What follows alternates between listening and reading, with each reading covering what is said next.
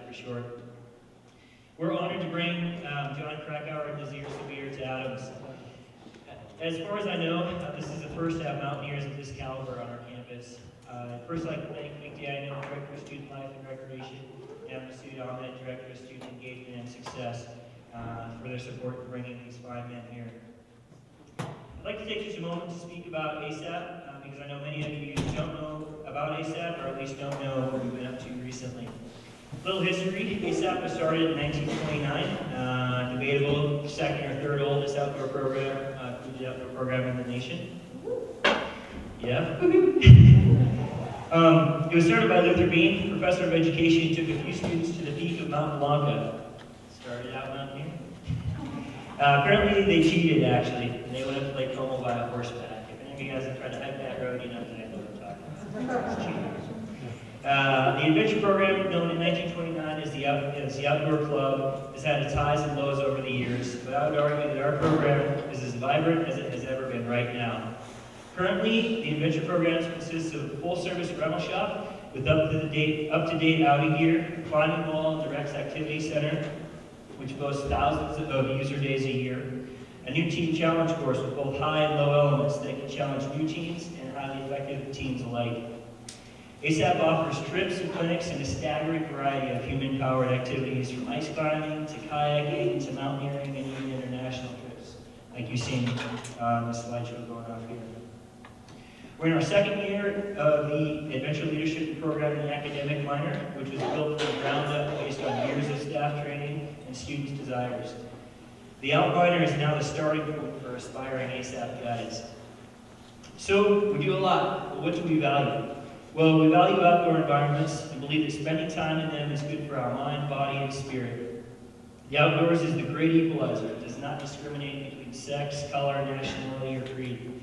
We value completing difficult tasks, whether they're physically demanding, mentally challenging, or spiritually rejuvenating. In most cases, as many of you know, it's all three. We value education. Thus, we teach skills and ethics on every trip we can use in future applications. We believe that our experiences shape us, and we in turn shape the world around us. So who do we serve? Students first. They're the future leaders of our country and our world. Staff and faculty, thank you all for coming, for they support our students. And the rest of you community, because we understand that a burgeoning leader is only as good as the community that surrounds it. Thank you for coming. A few quick housekeeping items. Please silence your cell phones if you haven't already done so. Really appreciate that. Bathrooms are located outside of the auditorium, on the left and on the right, I believe. We expect to finish about 9:30 with the Q&A session to follow. Stay as long as you're able. If you need to leave, feel free to. So now that we have that out of the way, I'd like to introduce the man who first gave me sweaty palms simply for reading a book. His travels have taken him around the globe in search of truth, big mountains, and adventure. He is most well known for his engaging writing style that allows the reader to feel as though they are on a climb with him. His books have been made into movies, both of which have become iconic to lovers of human-powered adventure. In truth, his name is synonymous with outdoor adventure to the layman. John Krakauer's New York Times best-selling books include Into the Wild, the true story of Christopher McCandless, who finds his way from suburbia to the outback of Alaska when tragedy strikes, and Into Thin Air, an account of the 1996 Mount Everest disaster, where 15 people lost their lives. Most recently, his investigative journalism has brought to light certain missteps in Greg Mortensen's Central Asia Institute, which was born from Mr. Mortensen's book, 3 Cups of Tea. Without further ado, I'm honored to introduce John Krakauer.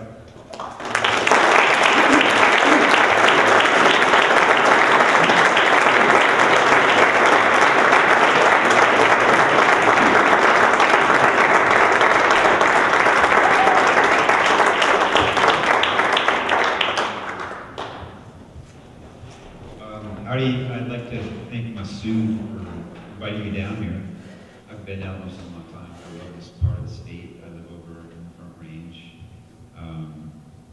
And I gotta say, also, what I've just seen at ASAP sounds like a great program. I went to an experimental college. I graduated back a long time ago. But I actually majored in outdoors program and wrote my senior thesis on it. Literally, this is true, about first ascent in Alaska. So I'm a big fan of experiential education and climbing and all that stuff. So it's a huge honor for me to be able to introduce Nazir tonight. I just met him just before the show a couple hours ago or less, but I've known of him for many, many years. Among climbers, he is esteemed around the world as one of the great climbers in the world. He's probably known to most people primarily for being the first Pakistani to climb Everest, but to climbers he's known much more for what he did, the amazing ascent of K2 back in 1981. Now K2 by its easiest route is much, much harder by an order of magnitude than Everest. Among climbers, you know, Everest, ho-hum, but K2, if someone tells you they climb K2, you pay attention. And not only did he climb K2, but he didn't do it by the easiest route. He made the first ascent. I'm sure he's going to talk about it, so I won't say much. Of the West Ridge. He and a Japanese climber reached the summit, and it was an epic. You know, it was an amazing climb. They ended up bivouacking. Their summit day, at dark, hit them they're still 400 feet below the summit. They had to bivouac without oxygen or food or water or sleeping bags, and you know they're lucky to have survived the night. But then they went on and finished the climb. So that was amazing. He teamed up with Reinhold Messner, the greatest climber in the world of the last modern era. He and Nazir and Messner teamed up for ascents of Gasherbrum 2 in Pakistan and Broad Peak. He made the first ascent of a beautiful lower mountain called Pine Peak. It was always something I admired.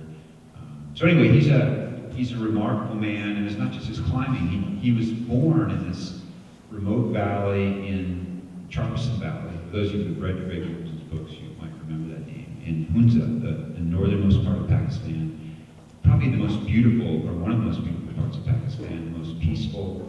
And interestingly, it's also the most literate. It has a higher literacy rate in his little corner of Pakistan than the United States. It's produced remarkable people. Pakistan has many sects and religions. He happens to be Ismaili, which he might talk about.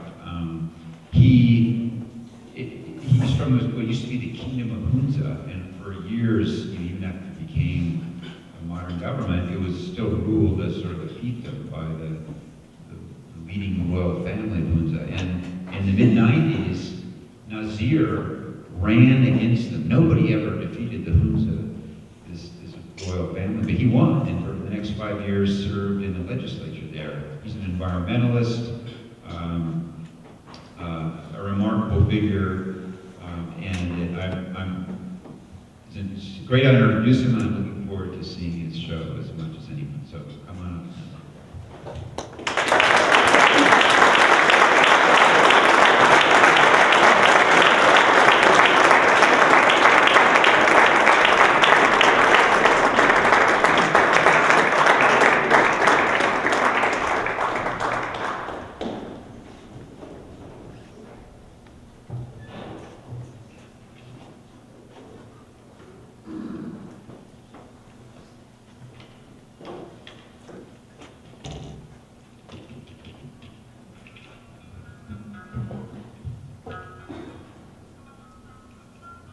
It's a great privilege and honor for me to be here at one of the oldest institutions. I would like to, first of all, pay my personal gratitude for Levi Milner, Mick Daniel, and of course Osud, who is a long-time friend. And I know in the past he has also invited people, but it's a great honor for me to be here and share my experiences of hanging around the mountains in Pakistan, Nepal, even lucky to be able to just get into the Canadian Rockies, Japanese Alps in winter, and also European Alps.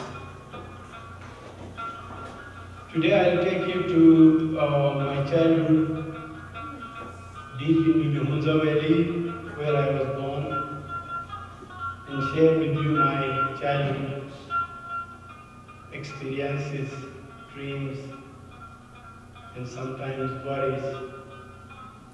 And then, of course, we'll go over through some of the highlights of my experiences, which took me very close to life and death situations where I was able to see death eye to eye.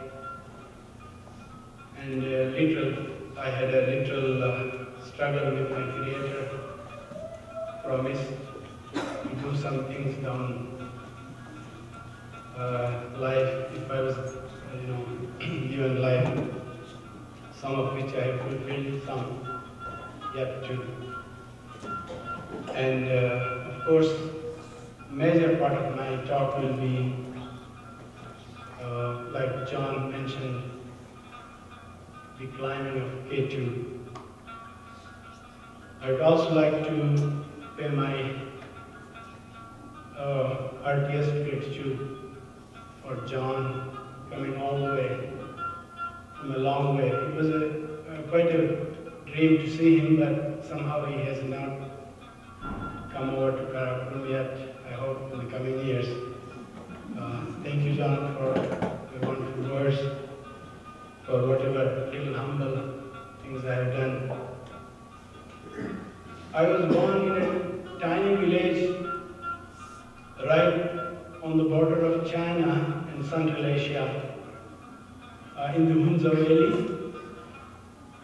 Hunza is blessed with a lot of natural beauty. And Hunza is the only place on earth from where you are able to see more than 15 mountains above 22,000 feet, 7,000 meters from your car window. There is no other place on earth.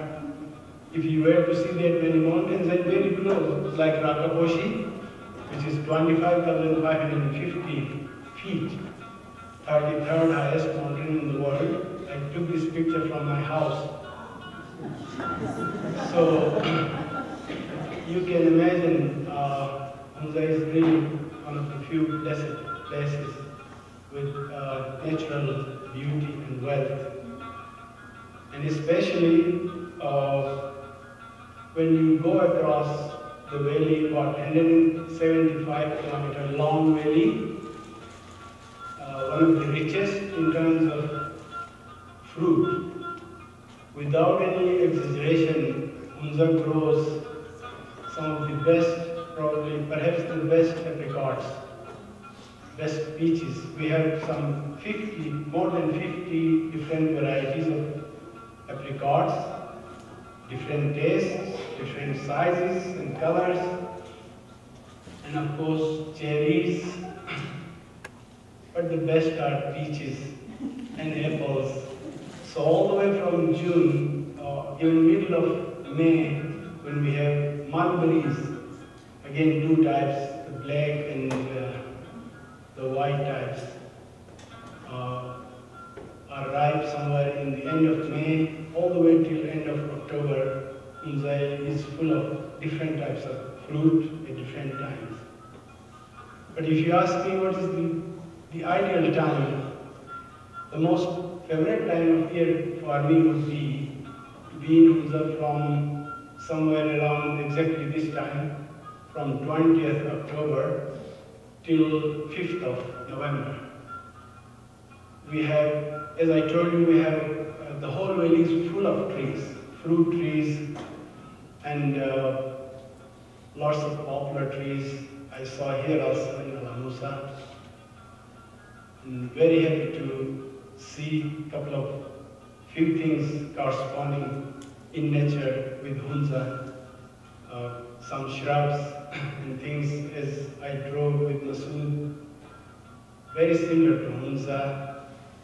I saw a plant which we call Russian leaf. We have exactly the same plant. And we have, the whole valley is full of this perfume of this tree. It's very beautiful, and sometime in the middle of May. we have these three. Which is awesome. So that is Hunza.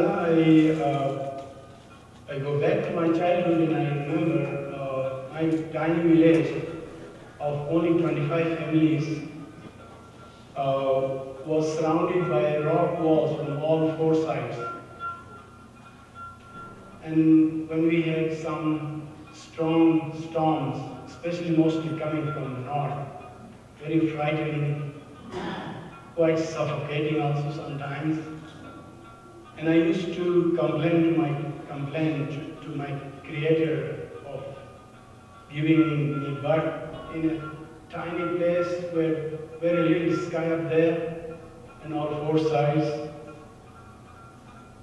I remember at nights, quite often I used to count stars because the place is at like almost 9,500 feet. Brilliant, clear skies. You could see even the smallest stars very clear. And I also remember between me and my brothers and sisters, 5 sisters and 3 brothers, we used to compete counting stars, and also sometimes we used to compete counting the satellites that were moving across the sky. We didn't know what were these. We thought some stars were just moving. We didn't know that those were satellites, spying satellites maybe. Anyway, but those moving satellites and the stars and also the birds flying across those mountain tops gave me a hope of a world that was hiding behind those rocks.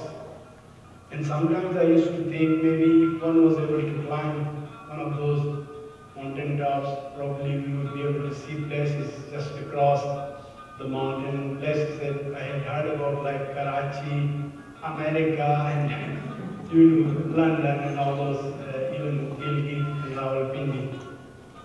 I'm talking about 6, 7 years old. We did not even have a primary school in my village. And you will be amazed to know, like John was saying, Hunza today is probably the only place where we have 100% education below the age of 30. It comes with a lot of stress from the Aga Khan. Aga Khan is the spiritual leader of the Ismaili Muslims. I'm sure many of you have heard. We have 73 sects in Islam. Ismailis are kind of thrown out Muslims because to me we are quite strange. I do not practice religion so much because I keep telling people that my religion starts called the snow line. It may be easier, especially in these days. But anyway, Ismailis are a very different people. We do not go to Mecca for pilgrimage. And we do not say prayers 5 times, just 2 times, and you could say a prayer while driving a car, or you don't have to do the physical part of it. Pretty simple, and no fasting of all the things. So from other Muslims' perspective, we are not even Muslims. We are so different. But anyway, thankfully, the spiritual leader, Aga Khan, is not a mullah. He is one of the most modern spiritual leaders who is emphasizing on education, human development, and so many things. Foundation is working all across the globe, in the poor areas, of course, in Africa, in Asia, for education, health, and so many other things. And one of the best hospitals in Pakistan we have is the Aga Khan Hospital in Karachi, which is one of the most modern hospitals that we have luckily. And Aga Khan was the one who started schools in late 40s, and since then we even have had American volunteer teachers coming to Hunza in 50s. But unfortunately, the Mir of Hunza used them as tutors for his own children instead of putting them in school. That way, Hunza was a little kingdom all the way up till 1974, when Prime Minister Bhutto annexed Hunza with the central government in Islamabad, along with so many other tiny kingdoms, Chitral, Swat, a couple of years before Hunza, and Nagar, so many small kingdoms. But since then, the representative of this family were the ones who were winning elections all along. And I was pushed in 1994 by youth and some local elders to go in with whatever little I had, fame and all this. I did not spend much time in Hunza because I have been climbing in different parts of Pakistan and Baltistan area. I did not climb in Hunza at all. But somehow I was known amongst the youth, and that where they pushed me in, and within 1 week I realized, into the campaigning, I realized I'm into something wrong. But down deep I was hoping that I would lose, because I realized that I have got into the wrong business. But unfortunately, I won the elections, and I got stuck for 5 long years. And this was Benazir Bhutto's time, our second term. But unfortunately, she was kicked out after 2.5 years, so I had to continue with this man. I don't want to name him. Somebody who's close to mullahs, Nawaz Sharif, for another 2.5 years. But I knew that I was not going to continue down deep. I decided, and luckily somebody came in who lost elections. In 94, he came in and I pushed him in, somebody, against the ruling family. We won the elections again. And then I ran away, so far away from politics that I stopped on the top of Everest. Because I went on this Christine Doskov, an American friend and client. She was the president and owner of Mountain Madness. Unfortunately, she died in China a couple of years ago. She was our leader. She invited me as a friend, and she was my client in Pakistan. She said, Nazir, don't you want to come on Everest? This was my last 3 months before my 5-year term was ending. I said, that is great escapes. I said, yes, right away I signed up. So I went on. But you know, once you are in politics, people don't, they just keep pulling your tail. It's very hard to run away. So I had to have a very strong reason to run away. So Everest really fit in. That's why I went and climbed Everest. But going back to Hunza again, I think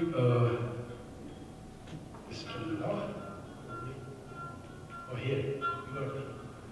This is the tiny village. I'm taking you back quickly. At 9,500 feet, we grow wheat and barley and some of the best potatoes. I hear that Al-Husas grows one of the potatoes. Our potatoes we make seeds down south.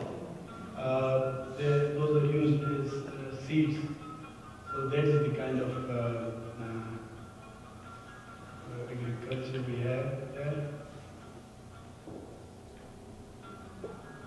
These are the kind of crop towers. Maybe we can just go ahead with one light.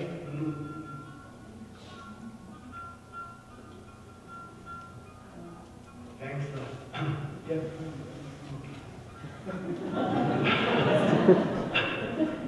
Just find another light. Counting stars. And when I came down to Central Hunza for schooling, my father and I, most part of the trail, 4 days, we walked along these treacherous trails, and sometimes on horseback. I remember we had to cross a glacier, Badura Glacier, on horseback. And sometimes I saw with my own eyes one horse with loads of full load on its back went into a huge glacier lake, very treacherous trail along the glacier. There was no other way. You had to walk across the glacier, Patura Glacier, for 2.5 hours before the Karakoram Highway was crafted across the chest of Hunza by the Chinese and Pakistan Army engineers. They started doing this in 58 and finished in 79. But I came down in early 60s, so we had to cross the glacier. Beautiful, I think barley we grow there, which we do not use for beer, but of course we eat barley chapatis.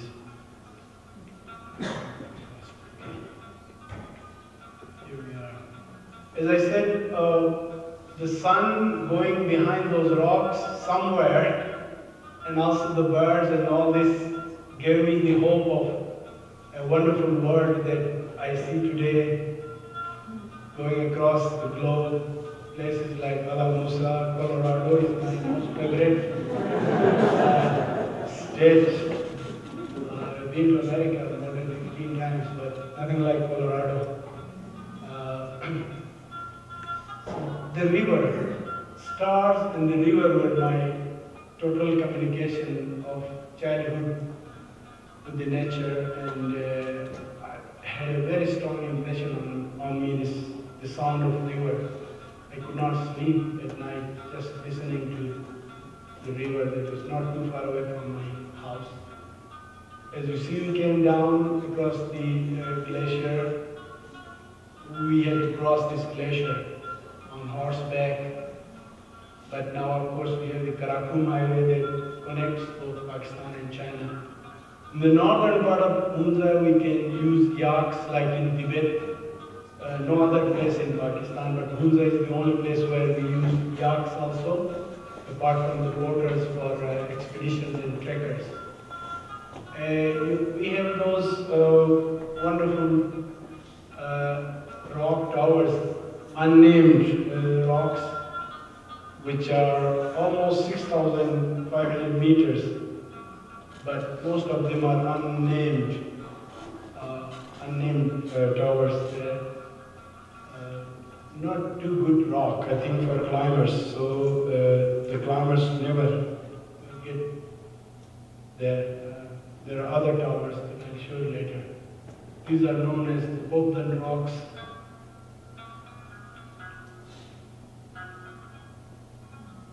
This is the central Hunza. I came here and lived with my sister, who was married here. And that's why my father brought me down here to live with her and also to go to school.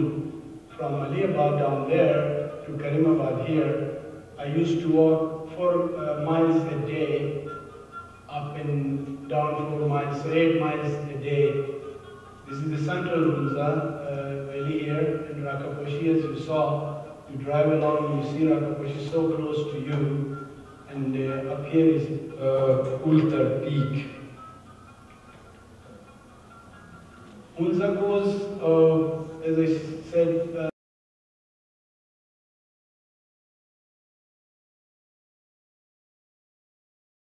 the gourd trees in full blossom in the first 2 weeks of April. We get lots of Japanese here for the blossom. Sometimes people call, they say, other European tourists called Hunza.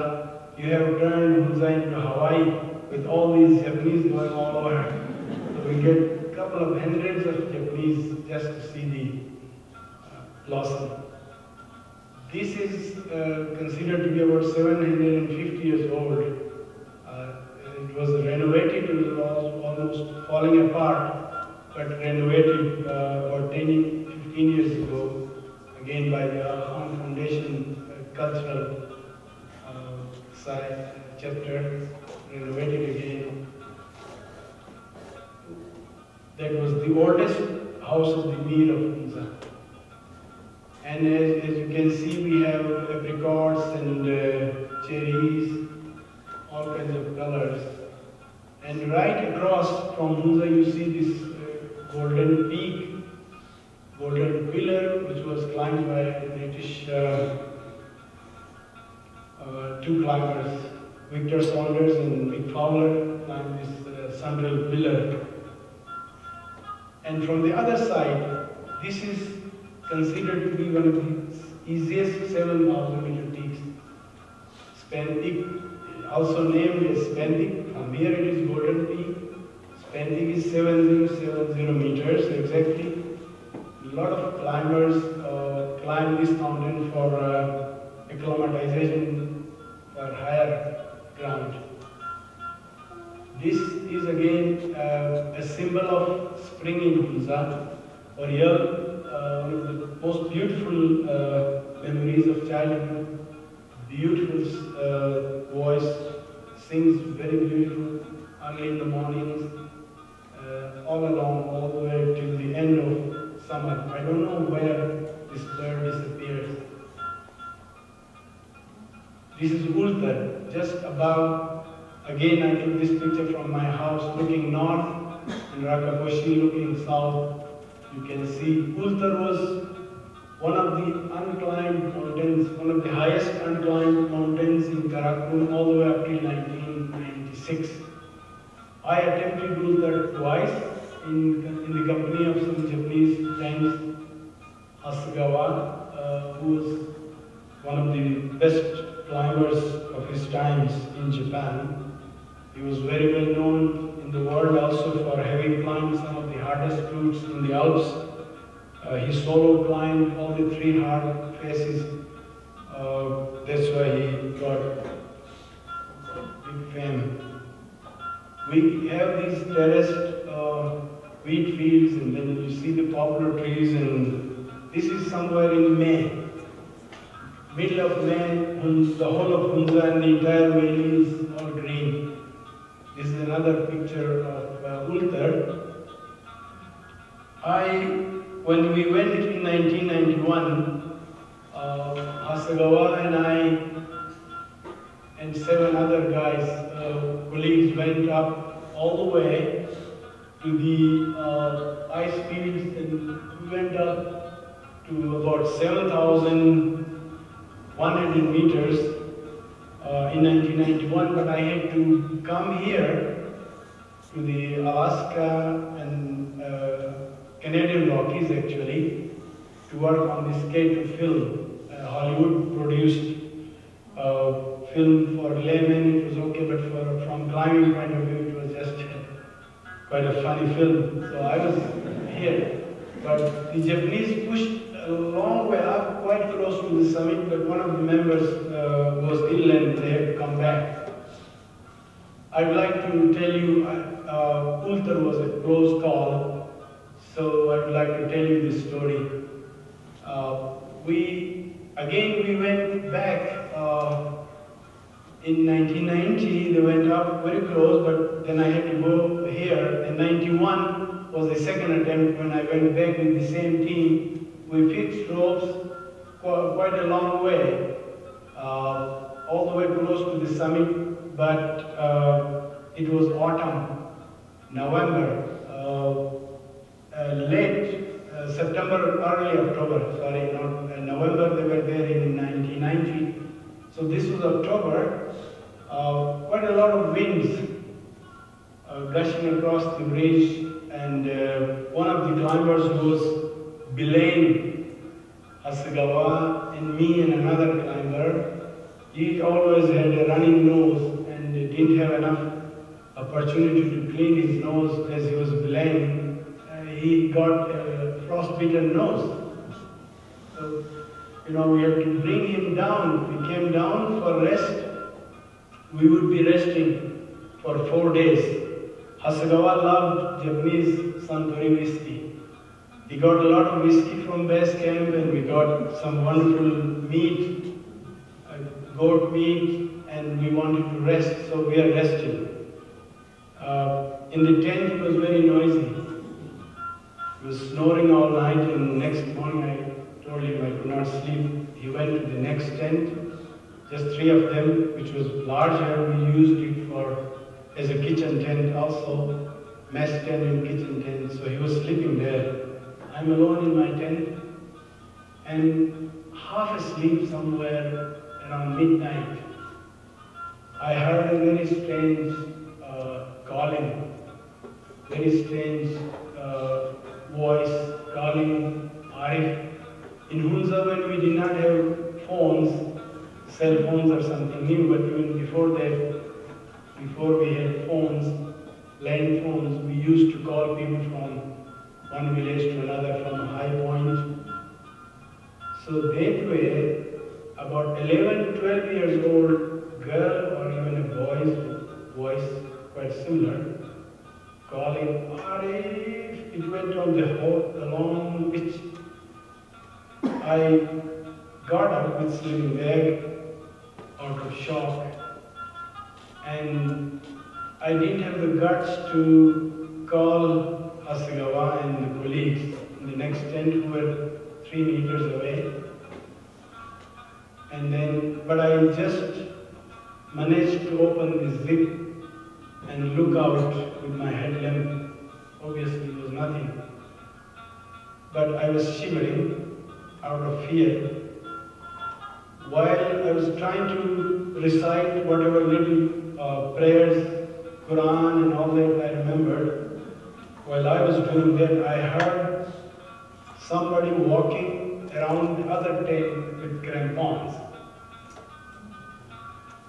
It did not make any sense because there was no snow and ice on the rocks. Someone, crampons clinging and walking around the tent. I thought maybe Hasagawa or somebody was going to, but then there was no sense of putting on crampons. I opened the zip again and put the light out.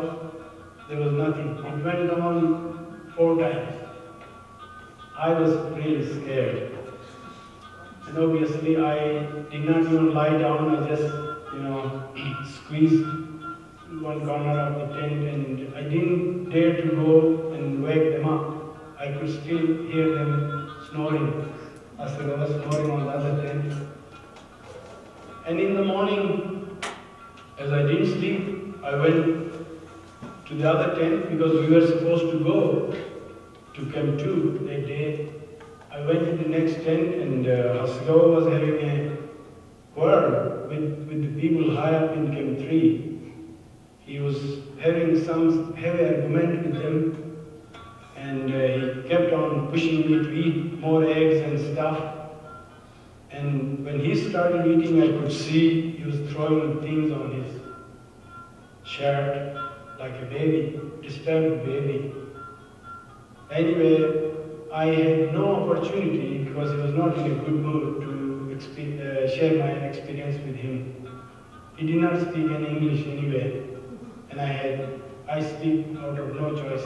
I speak little Japanese because of climbing with Japanese friends, and also I have a wife in Japan.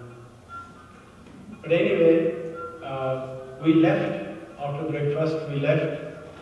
Since I did not sleep, I wanted to be the last man. I hate to be in the middle because you have to follow somebody else's pace, especially when you are on the fixed ropes. I was hoping to be the last man, but as Hasagawa left, Hoshino, the young member, went to the toilet area. That meant another 30 minutes waiting out of no choice. I left, so I ended up being in the middle. After about 1.5 hours, I stopped because I was sweating. We had a mixed weather. Hoshino came up as I was taking pictures and putting on some sun cream. Hoshino had a beautiful smile on his face. This young guy smiled and he said, "Today it's hot, isn't it?" I said, "Yes, go ahead." We had to climb about 70-meter rock slab, one each time. We climbed up the rope, and it took about 40 minutes almost, very steep. And after he climbed, I struggled up the rock face, and then high up I saw Hasagawa about 150 meters above me, but there was no sign of Hoshino. And then within myself, I thought maybe Hasagawa stopped somewhere and Hoshino has taken over. Somehow, Hasagawa I saw here, Hoshino must have gone into the gully. He looked back at me twice. Meaningful looks as if he was saying, why the hell are you so slow today or something. And within myself, I cursed myself for taking a long rest, too much longer, and I was rushing up the fixed ropes and decided to catch up with them at such and such point in my head. As I was doing this calculation, I heard a big bang as if F-16 passed by, big noise and huge. The whole mountain was shaking. That serac, the hanging serac, part of it came down, hit the big snow slope, and whole thing went down, picked them up from the snow face, and went down. I was still here, so luckily. But out of fear, I jumped to the left to realize that I couldn't go anywhere because I was held by the rope. But luckily, the major part of the avalanche was falling down the other gully. I could see different red and black, different things going down with the avalanche. But I think somehow I denied the fact that they were in avalanche. I said, no, this can't be the truth. I denied, and for a while I just gave myself a false hope. I rushed up. I said, I hope it comes from their feet, although I had seen things. I rushed up. If they were alive, they would be on the face. From there I saw the rope was broken into two pieces within 50-meter distance. Rope going this way and that way. So whatever little hope I had died down, and then I said, my God, I was supposed to be in the middle, in between. What to do? Going up to Chem2 or I go down? So my mind did not work for a while, and then I said, maybe another avalanche comes. Let's get the hell out of here. I was carrying about 20 kilograms of food and stuff. I threw things all over the face, got my guts together, back into senses, and I went down. But crawling down that same road that I had climbed up and down about 20 times, I lost the faith after seeing it broken. I was coming down. I was really afraid of the rope. I lost trust in this rope. It was Kevlar rope, one of the best ropes used on ships. I went down very close to the camp where this other guy with the frozen nose, he was there. I called him, no sign of him. And then I whistled. He comes out and he asks me, why are you coming back? I didn't have the guts to tell him the story. I asked him, did you see an avalanche? No, I was listening to BBC. And I said, okay, I'll come close to you and then I'll tell you. I told him the story. He then called base camp where Hasagawa's wife was. It was very difficult for me to speak, and I requested him to speak to her. She said, okay, let's wait for 1 hour, maybe they will get to Camp 2 and communicate to us. And I said, for God's sake, just go to such and such place and look through the binoculars. She did that, and after 20 minutes she comes back and she said, Nazir, please go down at the bottom they went down to about 1,400 meters, nearly 4,000 plus feet. She said, I see two things at the bottom of the avalanche gully. Maybe they are still alive. Go. Hurry. It took us 6 hours to climb down and up the gully again to reach within 50 meters of the bodies. Of course, I was just hoping that we will find them in one piece. We could see them there, and then it was getting dark. Everything was falling there into this funnel gully, rocks and all that stuff, so I decided to go down and just leave them there. Because the wife of Hasirao was alone at base camp. She had sent up the cook and the kitchen boy to help us if they were alive. But anyway, one of the Japanese guys with the frozen nose, he says, no, Japanese don't leave the dead bodies alone. So I would rather sit here. I said, come on. I literally kicked him and took him down. Then the Hasirao's wife met us across the glacier. I had to meet such a brave lady. She asked me the whole story, and then after she begged and went to her tent, and in the morning I saw her swollen eyes, but not a single tear in front of me. But then she requested me to ask for strong people from Hunza, and after 2 days, everyone from high up came down, got together, and then she said, bury them like the Hunza way, boxes, wooden boxes, facing them towards Uttar Summit, from where you could see Uttar Summit. So this was the close call. I was just lucky, only 10 minutes away from death. I deceived death. And right across Ultar is Dhiran, 7,257 meters high. Dhiran is again a very special mountain for me, where my elder brother died in an ice avalanche. He was in Marine. He was a Marine, and this Marine expedition went up, and they were buried by a huge ice fall just here.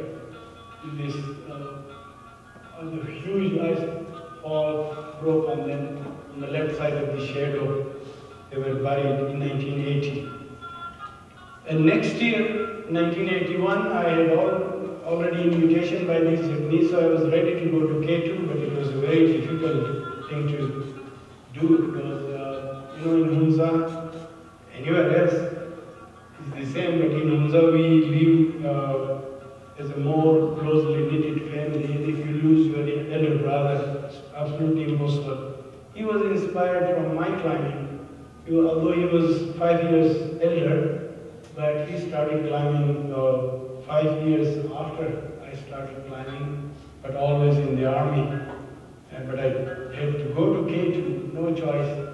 After losing brother, we went searching for the bodies, 3 people, including my brother, on helicopter, and then we climbed up.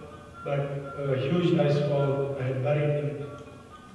I had to tell my mother, I'm just going to base camp, but when we climbed K2, it made little news on the radio.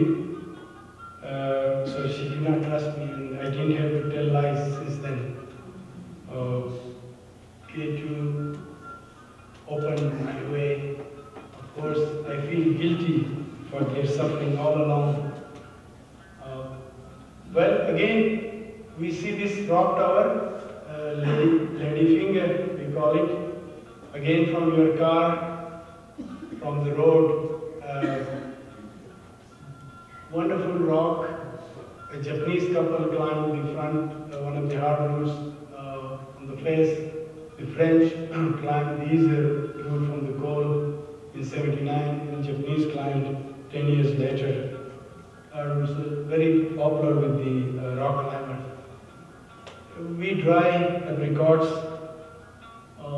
in sun, and Hunza people keep chewing. Now they are selling, they become more commercial, but they used to consume the dry fruit in winters. But now Hunza is exporting these apricots to different parts of Europe.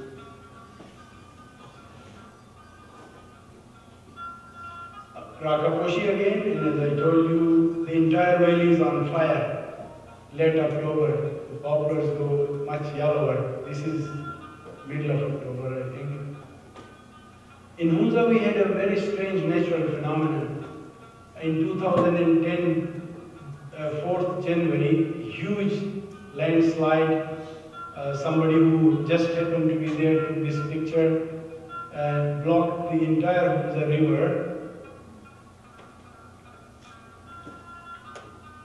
As you can see, it's about 480 feet high debris coming down from the right side, blocking the river for about 7 months before it overflow. The whole, half of that village, the whole thing went down.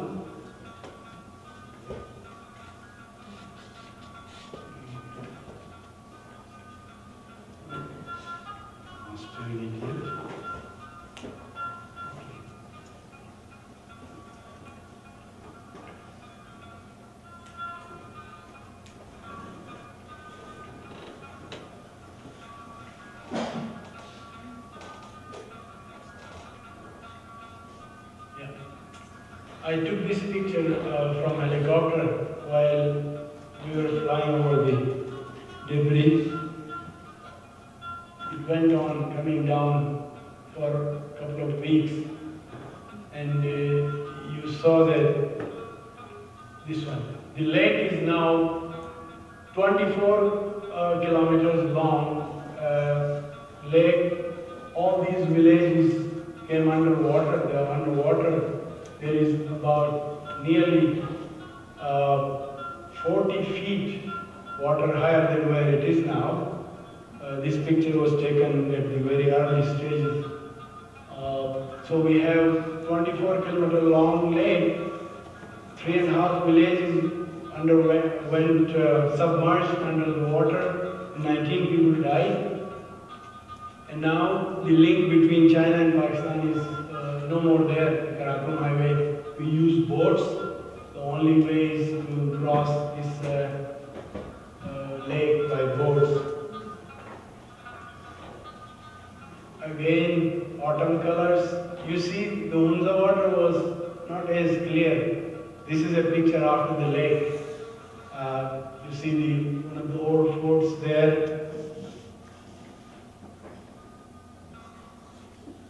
From Hunza, I'll just take you to Nanga Parbat.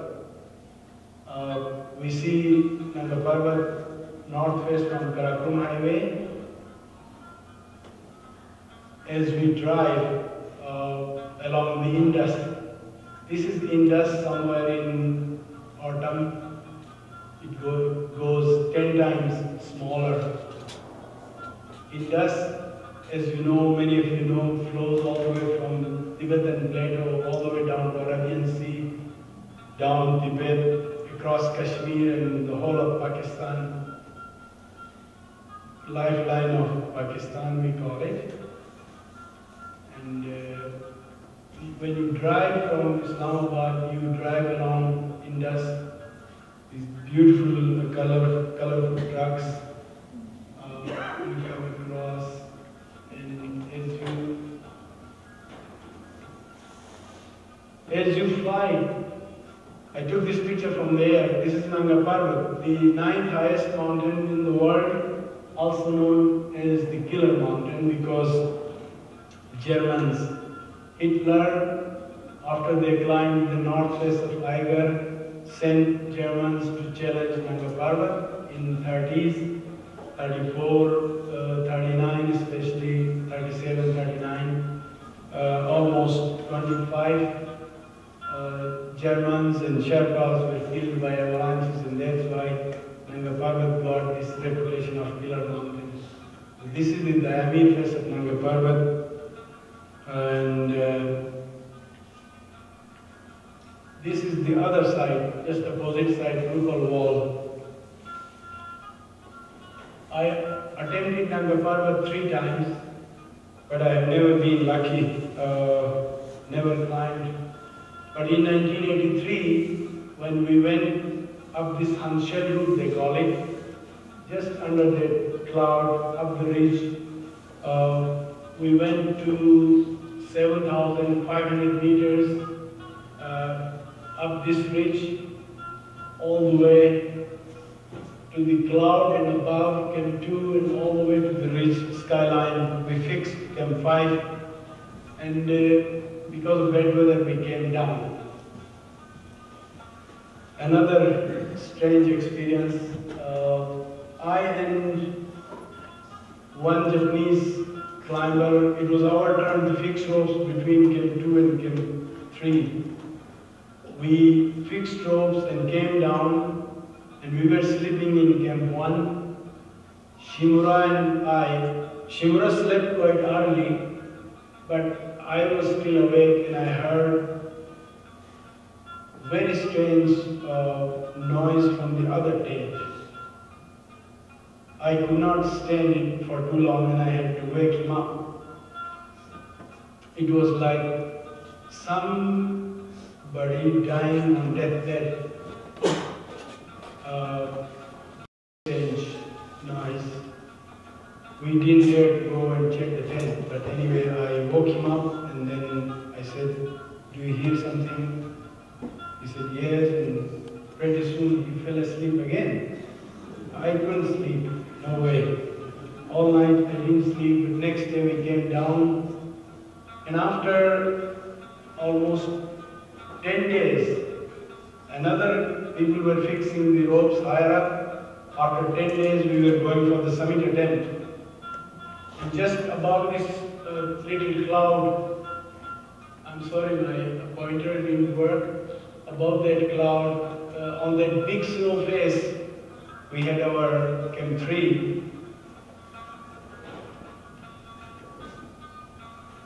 Seven Japanese and I started from Camp 3 at exactly 6,800 meters. Shimura, who and I experienced this strange noise, he told me in the morning, "Nazir, I am not well." He had a little argument with the leader. He said, "I am going down." I said, "Okay." We left, but we were coming up after like 1 week. We had big snow, burying the ropes, wind-blown snow and new snow. So it was almost chest-deep snow. We were just going through up the face. We were pushed by time. The Japanese were running out of time, so we were hurrying. And it was a stupid decision later on, we realized. But we were just digging the ropes out of the snow. And I remember Dr. Arai and I were talking just on the top of this rope, because that's where we fixed the ropes. We were talking, and then I heard a big boom, and then I'm falling down, head down, face onto the snow. First, for a few seconds, I didn't even know maybe what was going on. Then I realized I'm in an avalanche. I'm heading, the whole avalanche was probably sucking even the air out of your stomach, and the snow was trying to force down my throat. The hardest thing was to keep breathing and keep the snow out of the throat. While it's quite amazing to see how we fight for life, I was trying to dig my arms into the flowing river of maybe almost 1 meter deep river of snow under me, and just flowing down and trying to dig my arms into it. And the whole film of my past was running through my head very quickly. At the same time, I was touching my parents, friends, and everything. But at the same time, I was fighting with my Creator. I said, "No, I'm not ready to die. This is not fair. I should have been given enough notice. I have to marry, I have to do this, and I have to write." All that wish list I presented. I cursed myself for not doing this, for not doing that in time. And then, so all this struggle was going on. But then I knew that I will just go over the edge and I'll be in the air flight before I touch the ground, some probably 1,500 meters at the bottom. So I'm just going through all this dilemma, fighting with God. I said, no, this is not fair. I have so many things to do. But somehow I said, what the hell, one has to die, so let it be now. If it is now, I am ready, but the only wish out of all the wish list, I only left on my list was to know what was happening to my colleagues. That was such a strong wish. I said, I really want to know here what is happening to them. That was the only wish. I said, okay, I'm ready. And then while I was doing this, I went kind of, for a fraction of a second, I went into the air. And I thought, okay, I'm over there. Kind of, my soul flew out of me, but then I hit the face again. And then later on I realized it was a big boulder in the middle of the face, so I went over the boulder and then back on the face. So I'm going, getting ready, giving up. But there was tiny hope still. And trying to breathe and, trying to move around. And slowly I realized that I slowed down and slowed, and I stopped. Didn't stop quite completely, I was very slow, and then I was moving out of fear. Then I heard Dr. Arai behind me saying, Nazir, don't move, we are falling again. And then I froze wherever I was. And then, while they came and picked me up, I just checked my body. I thought I was in pieces, but thankfully I was in one piece. I sprained my ankle, left ankle. And then I looked up the face. I saw Japanese all over the face. Everybody calling Shimura. Shimura was the only person, when I was talking to Arai, Dr. Arai, I saw him at the bottom, and he was still about 100 meters below the fixed ropes. The big momentum of avalanche took him down the edge. We never found him. If I had gone, I could have dragged everybody with me because we were falling in row. The whole big face broke. Of course, we had dead men and all kinds of stuff. There was some rock pitons with 7 people's weight, and momentum of the avalanche dragged everything out. So we were falling with the fixed ropes. If one went down the edge, he could easily pull everybody. But thankfully, just stopped 20 meters above the final edge. Dr. Arai, with a broken arm, gave first aid to the leader. He had a deep cut. I could see his intestines, but the deep cut by the rope, it was so fast and sharp, everything was kind of burnt up and frozen. No bleeding. And 2 people had broken arms. But 4 people, later on at base camp, they were laughing. They said, we had a wonderful ride. We were falling upside down. But those 4 guys then helped everybody and we came down. So this was the second close call. Shimura, never found. We all looked for him. Here. As we fly to Skardu, try your imagination. Hair, nose, neck, breast, tummy, and feet, known as Sleeping Beauty. If you make out along this skyline, beautiful. I didn't give this name. This was the Pakistani Airlines pilots who flew up and down. They gave this Sleeping Beauty along the Namapargat Bridge. We see this on the flight to Skardu.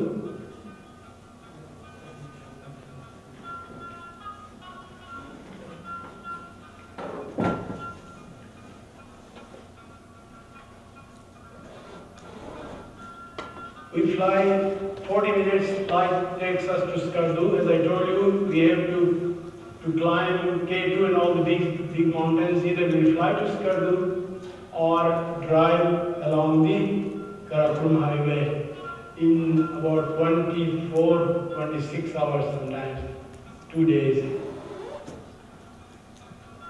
This is Skardu, beautiful rocks, some of my early young days rock climbing practices in the Indus, very quietly sneaking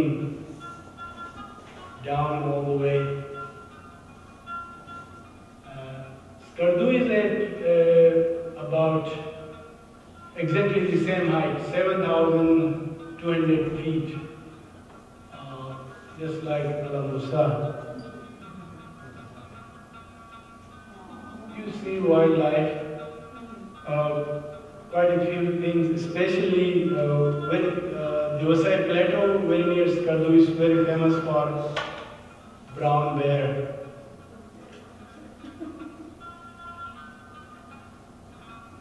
We have some wonderful rock carvings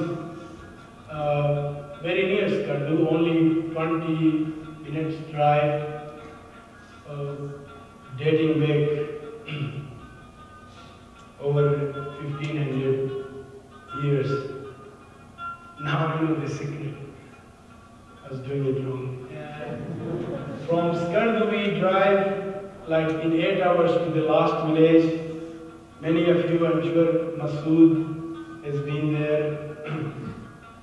We take this rough road, drive all the way to Ascoli, the last village, to climb K2. Now we are heading to K2. On the way we come across this beautiful old fort, Shikhar Fort, which has been converted into a 4-star hotel, or some people think it is a 5-star facility. There are a couple of others, old forts converted into hotels by Al Khan Culture Services, and a lot of diplomats from Islamabad go there. We drive along the entire Shikhar Valley, and after 8 hours we reach Ascoli, the last settlement, at about 10,000 feet. They grow, you can see a couple of fruit trees and lots of potato there. So somehow I think the altitude is very good for potatoes. I just came across some women carrying firewood. These are the plants that they are carrying. I was referring to earlier on. I saw one right here while driving.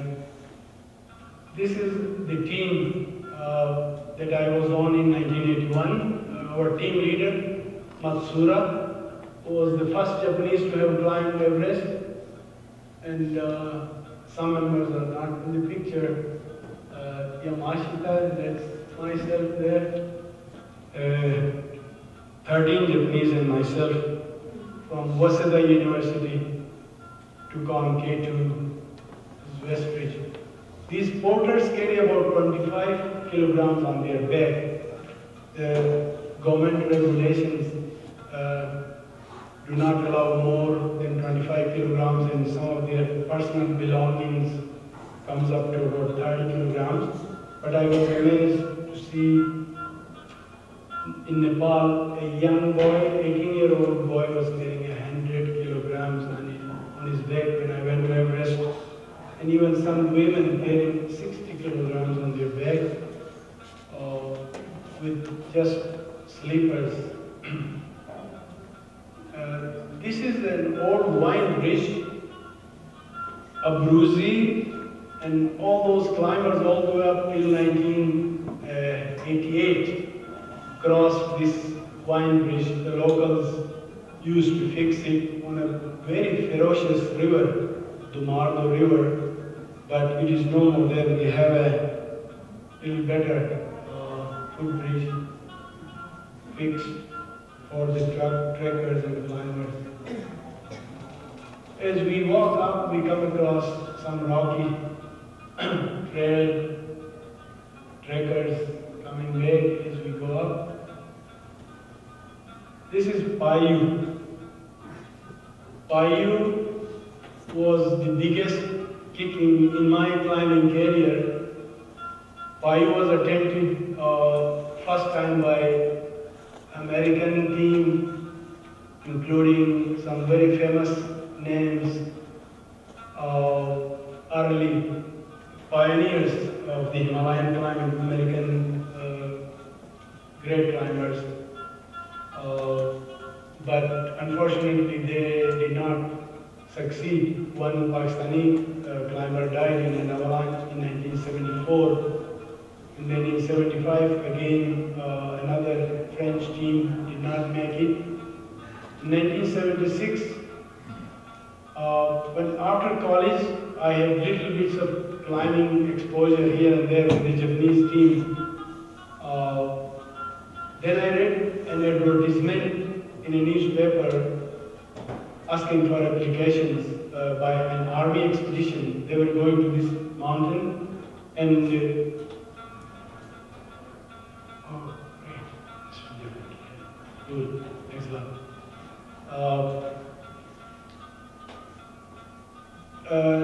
So we decided to go take on this mountain. The army expedition invited civilians, and I was one of the lucky 2 people to be selected on this expedition, and lucky enough to be able to have the first training, technical training from Alan Steck, who is of course my teacher and mentor. Alan has done some wonderful climbing, many of you know. I'm sure Alan Steck made some routes on El Capitan which were repeated much later. Quite recently, one of the finest pioneers of climbing, and also he was co-editor of Ascent magazine for many years, which is no more there. So Alan Steck came and trained us for 2 weeks, and then we took on this mountain, very hard one. We went up behind this rock all the way up, and of course Alan Steck was leading most of the hard pitches. But I was the youngest, and I had more experience than the others with some Japanese expeditions and some wilderness training programs where I was taught some basic rock climbing and ice climbing and stuff. So Alan was pushing me to lead. I still remember when we, after fixing Camp 3 there, we were going for the summit, myself, 2 army guys and Alan, somewhere there. I was leading and hurrying up because the sun was setting, and I really wanted to hurry up to the summit. Without realizing, I was throwing a lot of rocks and ice and snow on their head just below me. I could hear they were yelling, and but then the shouting went on. Colonel Nazir shouted, and he said, "Stop." Then I looked back to see I was without a rope. The rope, I made a stupid technical mistake. I just clipped on the rope into a carabiner, which probably somewhere loosened, and the rope just slipped down away from me, and I was just stuck onto a rock in a precarious situation. Alan hurried up to me and he said, "Bastard, if you are going to live longer, you are not going to make this mistake again." So that was a great lesson. I did not make a mistake, probably, so that's why I'm here today. I keep reminding him, and when I meet him sometimes, we laugh, we have a big laugh. But anyway, I hurried. He then said, "Okay, continue."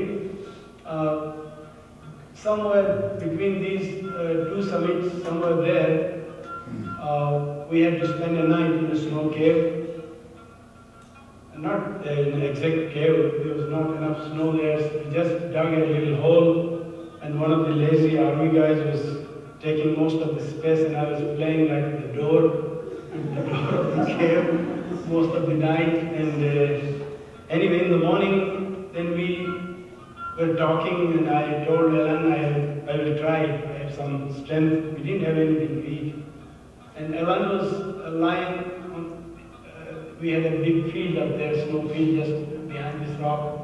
He was lying in the sun and encouraging me to lead across this summit ridge, very tricky, snow and ice mixed ridge, 3 pitches from the cave, and I took a fall just before getting onto the summit.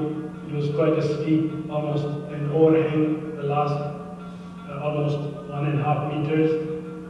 I fell down about 50 feet, but luckily Nazir helped me. We were using safety rope, and then I put my guts together and got onto the summit. I was lucky to be the first, and Alan was watching me all the way. He did not want to get the summit. He wanted this to be a Pakistani mountain, so Alan was just clapping and asking us to hurry down, and then we came down. So Bayou was the first stepping stone in whatever little climbing career I did. We go up, as we go up, this is the snout of Baltoro, which is 62 kilometers long glacier, sometimes about 6 kilometers wide. You see these wonderful rock towers.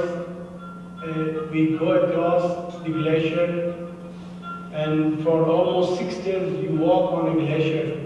That's why K2 becomes more complicated than Everest, because to go to Everest you don't even walk. Only for half an hour you are on a glacier, or maybe 1 hour before the base camp. But here you have to walk with porters and everything. You have to walk for 6 days on the glacier, up and down. And besides that, Everest base camp, you run fast, you can just, within 1 hour you can be at a lodge where you can have a bed, beer and everything. But this is real, total wilderness. That makes Karakoram much harder, especially Baltoro area. K2 is peeping out from behind these beautiful rock towers, Trango group. We call this Baltoro Cathedral, Lobsang Peak there, some wonderful fauna, and we do see some markhor and also ibex, mountain goats. This Trango nameless tower is very popular. I took this picture from one of the air safaris.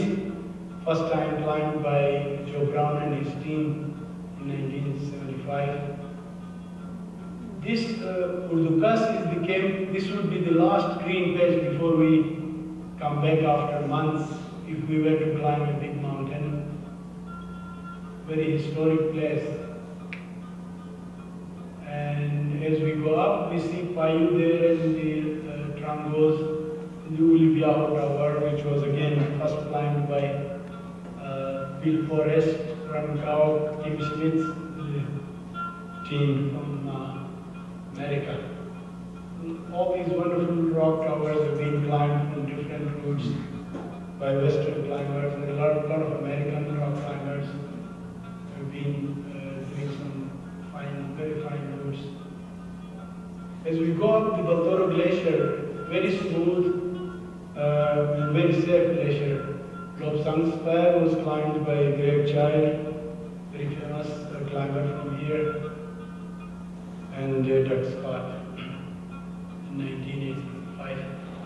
All these are unclimbed, about 6,000 plus towers, because we have these big giants. Mashabrum, North Face.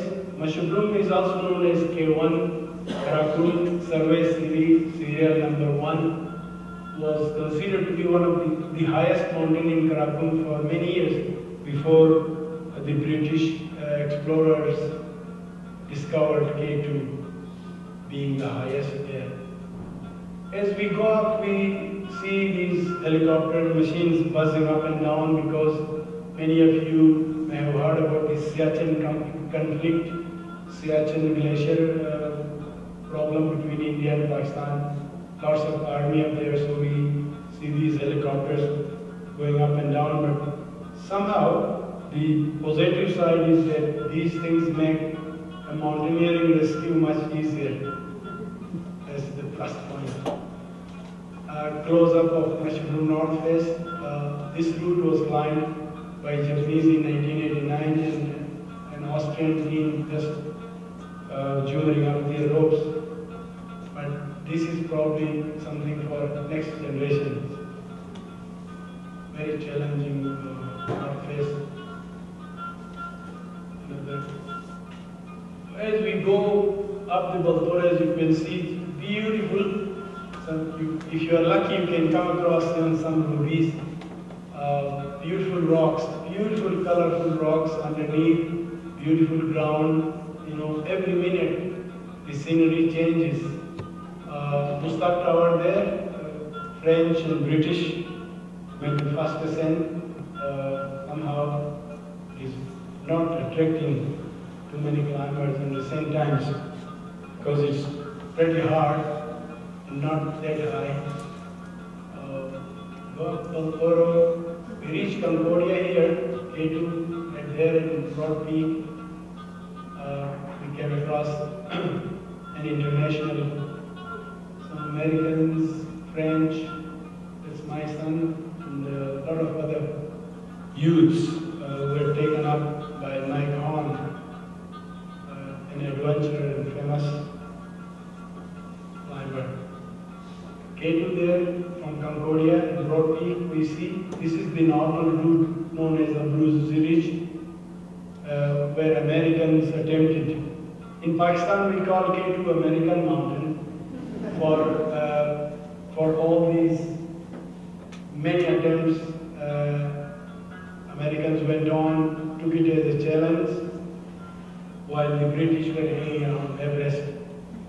And in the end, a New Zealander climbed on the expedition. But anyway, unfortunately, I keep telling the Italians that they stole away the summit glory from Americans who almost made it in 1953, very close to the summit, where they had one member with high altitude sickness and they took him down. A very famous story where, one climber did a self-arrest and saved the lives of 5. I think others who were falling all the way to the bottom, if he did not arrest them, with one ice-axe he stopped them. And because of that, they were not able to complete the summit. Just the very next year, the Italians came, and I'm sure they used a lot of hardware, pitons and stuff, sometimes ropes you can use within a year. Next year they just climbed, 2 people. So the first time in 1909, it was attempted by Italians, and then Americans from 34 all the way up to 53, several expeditions, finally Italians completing this route. And I went on this route in 1977, but I was not lucky. Looking down from the summit, I took this picture from Broad Peak. We came up Baltoro, Concordia. British gave this name, I think. Concordia is a place in Swiss Alps, a place where many glaciers meet, and that's why I think the similarity. They gave this name to Concordia here. We go into K2 here, go to the Gasherbrum here, in Siachen further. In the east, Gasherbrum 4 here, the 62 kilometer long glacier. This is the Bruzi close up, and this is our route, West Ridge, part of West Face. We were not able to finish. It was too steep, and we ran out of fixed ropes. That's why we traversed the magic line. Reinhold Messner gave this name to this ridge, magic line. We spoiled 2 routes by doing that, because we were not able to continue up the chimney on the West Ridge. Just to take you on the Abruzzi again, as many of you know, from the shoulder up here is the bottleneck. Right here, here is where a lot of people, over 20 people were killed just here. This is, I call it death throat, people call it bottleneck and whatnot. But when I was on the Japanese-Pakistan expedition in 1977, 1 year after I was lucky on Bayou, I and 4 Japanese out of 42 members were selected for the first summit team.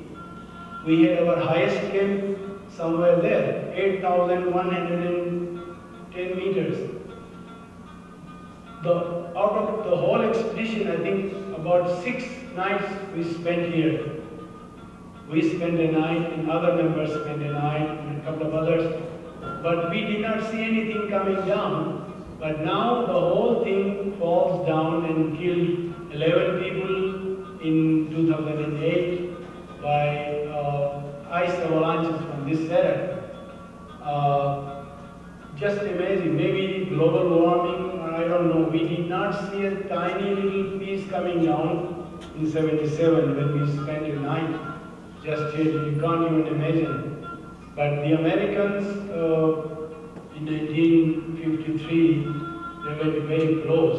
I mean, some of them tried to climb here, another route quite high there, but somehow they were not lucky to get the summit. So I would like to just briefly mention the story of 77.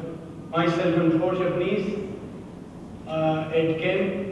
Around midnight we heard snow falling on the tent, and then about 1:30 we left, and somewhere there the blizzard, strong blizzard was just blowing into our faces when our leader was kind of harakiri type Japanese climber.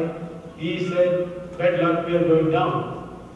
We came down, and then we were told at Camp 5 to go all the way back down to Camp 3. Oops. We went down to Camp 3 here, all the way from there to Camp 3. Camp 4 was here, Camp 5 was right here on the shoulder. They said you have no place, no tents, no food, so we were punished to come all the way down here. Next day, 3 Japanese who were in Camp 5 went to Camp 6, and next day they got good weather, got the summit, and 1 Pakistani and another 3 Japanese were here. They went up and then also climbed.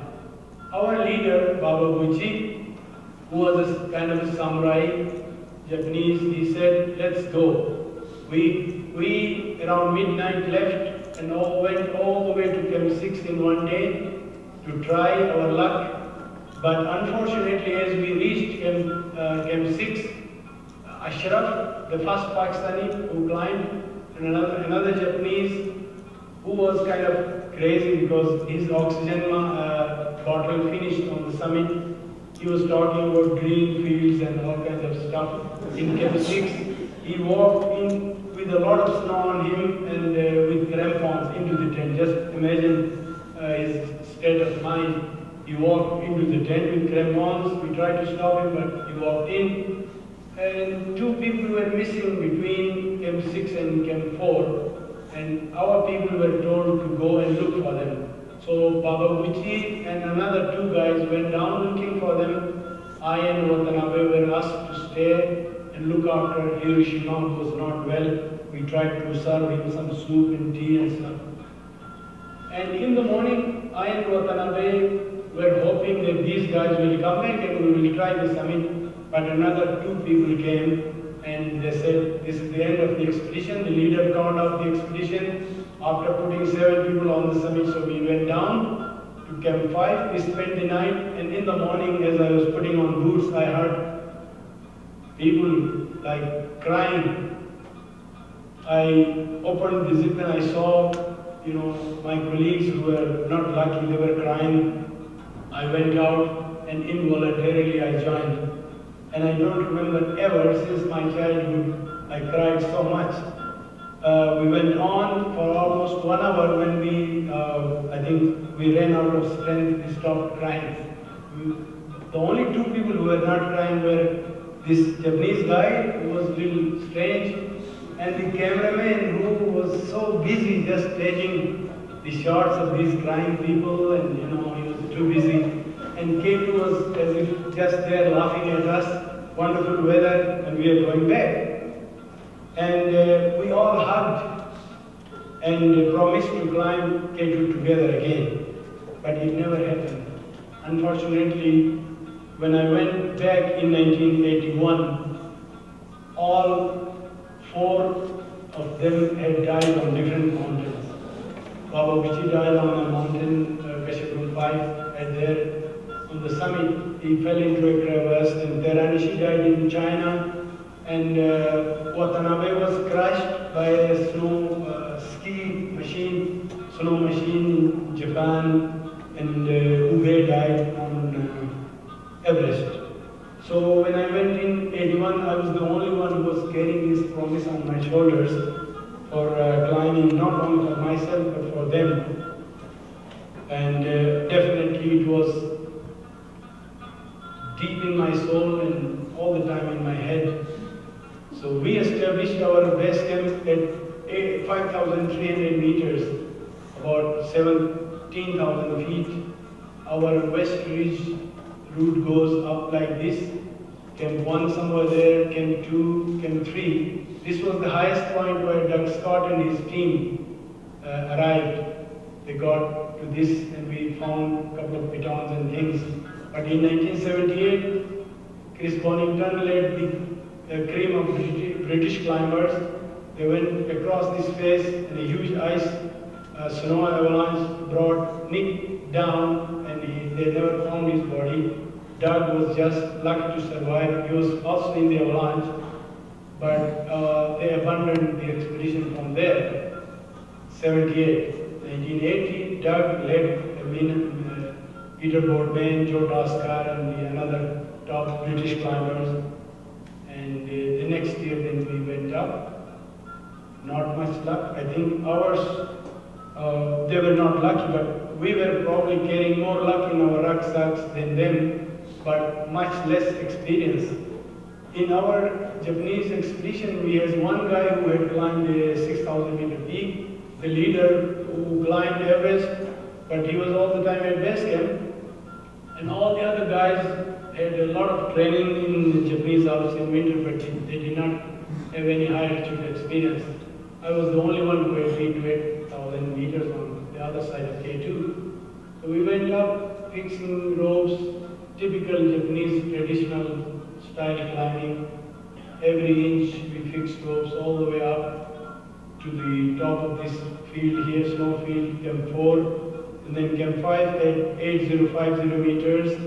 The most dangerous part was a chimney here, about 180 meter tall avalanche valley, and from here, then of course the leader decides for the summit team. So I was lucky to be part of the summit team, but I remember while I was leading a pitch here, my toes went very cold and my boots were probably not that good. The Japanese brought my climbing kit. I had tears in my eyes at the end of the day, and Tani said, "What happened?" I said, "I have cold feet and I don't think it is for me." And he told the leader at base camp, Matsura had better boots than I had. He said, "Okay, I will send my boots up. Nazir can come down and try." So I had to come down. And this was out of my 28-year climbing experience, some of the best moments in my life. What happened was, as I was going down to try the boots late in the evening, somewhere in the middle of this field, as I was coming down on the fixed ropes late evening, I saw full moon coming from behind between the col between Chocoliza and Broad Peak, just coming out from far below me for the first time. And I just stopped. I love moon anyway, but when you have full moon on You can't ask for anything else. I stopped there and it was kind of a meditating situation. I went deep into some thinking spree. I could hear the tiny rocks falling and the crackling ice far beneath at the bottom of the mountain, little snow falling on the faces and little breeze just blowing and making this beautiful music. And then full moon. That was the time when I felt a real, acceptable, tiny piece of nature. And I felt this exactly the same thing when I saw the dead body of Scott Fisher, a very close friend and one of the brilliant climbers, who I met only once. We've been in communication for many years. But one day he wrote me a letter from Broad Peak Base Camp. He said, Nazir, we have been writing, knowing each other. It feels like as if we know each other for decades. But bloody hell, we never met, so let's meet. So I went all the way from Hunza to Skardu to meet him. And in 20 minutes he got me committed for Everest.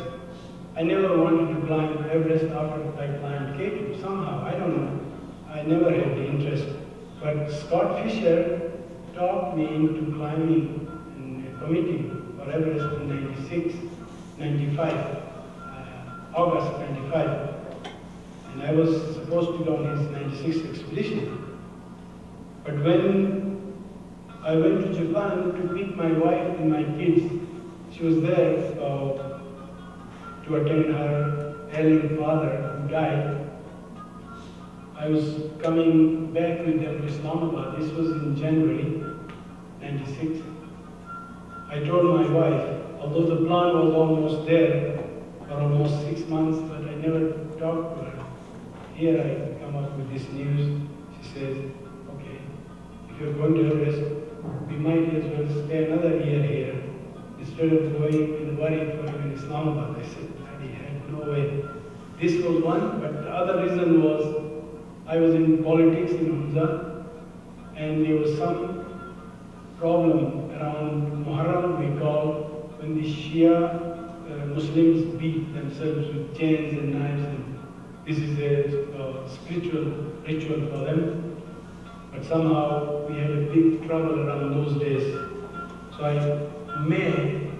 somewhere in the beginning of May, I will be crawling up somewhere on Everest, while my political opponents will tease me.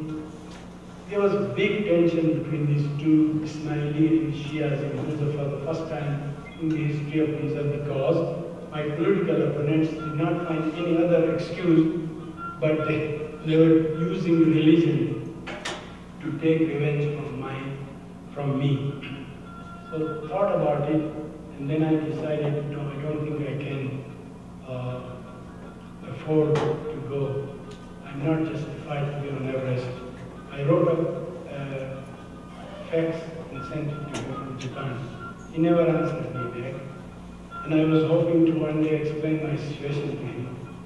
But the only opportunity that I had was in the shape of a few tears when I came across his dead body, about 25 meters away from the rope that we were climbing.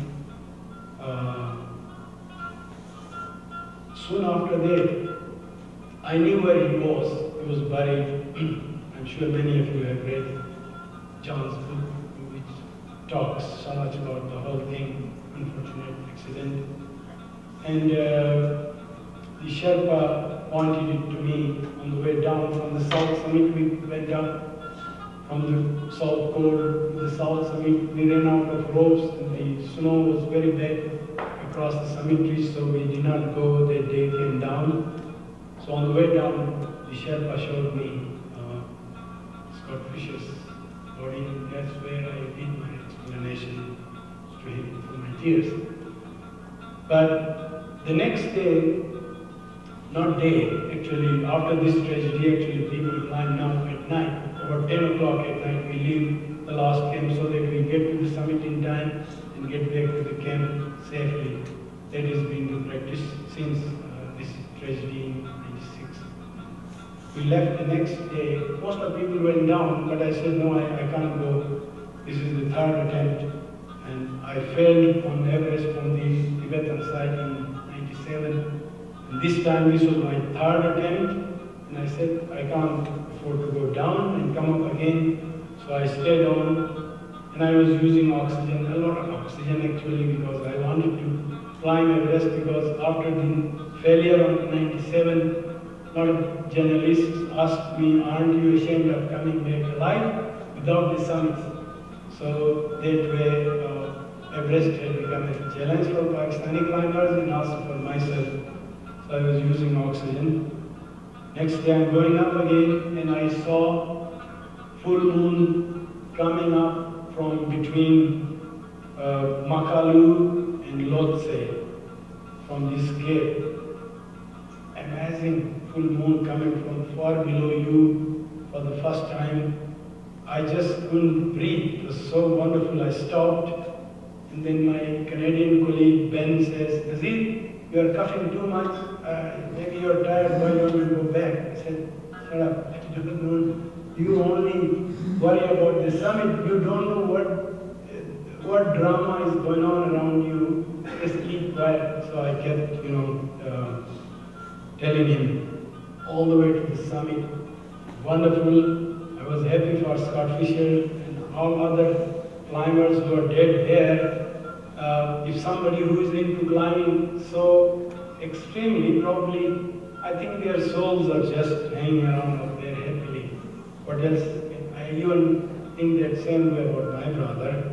So that's how I felt some spiritual experience right there as I was dragging my body up the final slopes of Everest, watching the moon playing hide and seek behind the Lhotse summit trees. It has cracks.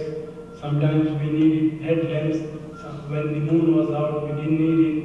We went on. And as we were reaching the final west summit on Everest, I could see the moon then slowly disappearing behind the western horizon and handing us over to the sun rays as the wonderful warmth of sun rays touched the highest part of Everest. So those two moments in my life, one on K2 and one on Everest, probably were the richest moments when I felt, okay, maybe my coming to this world probably was just meant to observe these two moments. And I was a happy man. I could just easily and happily die. Of course, that kind of feeling that nature was accepting you living or dead. Scott Fisher did not look outward up there at 8,500 meters. And I don't think any other part of nature, waters, do not accept you that way. So it was very fitting to see him there peacefully, another Sherpa nearby. I don't know why I went to Everest just to share this wonderful moment on K2 with you. This is a cloud, just I placed it in here. This is from my Everest trip actually. A beautiful cloud. I just wanted to share the picture with you.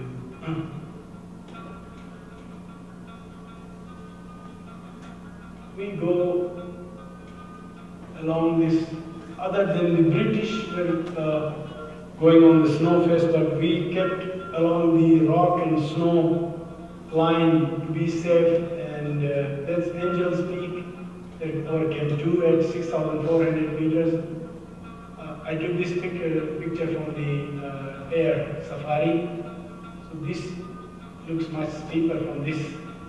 But anyway, this is the route that we went up the chimney here. Could not do this, so we traversed the magic line there. This, the hardest route so far climbed by Russians in 2008, I think, yeah, 2008. This is the Chinese side of K2. As you know, K2 makes the boundary line between China and Pakistan. So does Everest between Nepal and Tibet.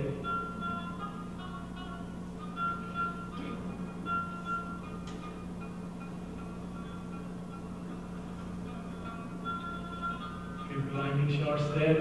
And Chogolisa is also known as Bright Peak. Gives you company all the time, whether you climb Broad Peak, Gashabruns or K2, Chogolisa is just there.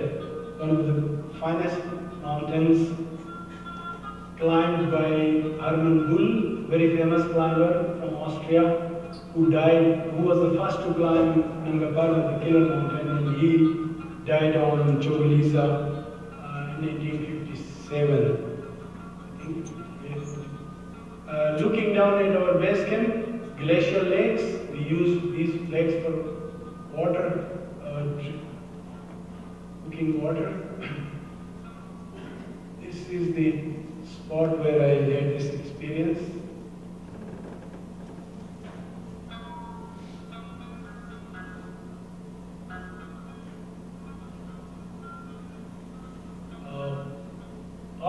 Luckily the boots fit me. Matsura's boots fit me, and I'm just preparing to go up again in Camp 3. Looking east, Chogolisa there again in Cambodia, right here, and the Gashabrum peaks and the Siachen mountains far away.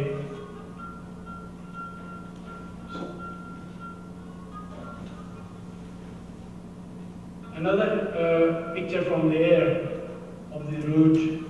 Doug Scott and his team got up here. And we went up here. This was the dangerous gully.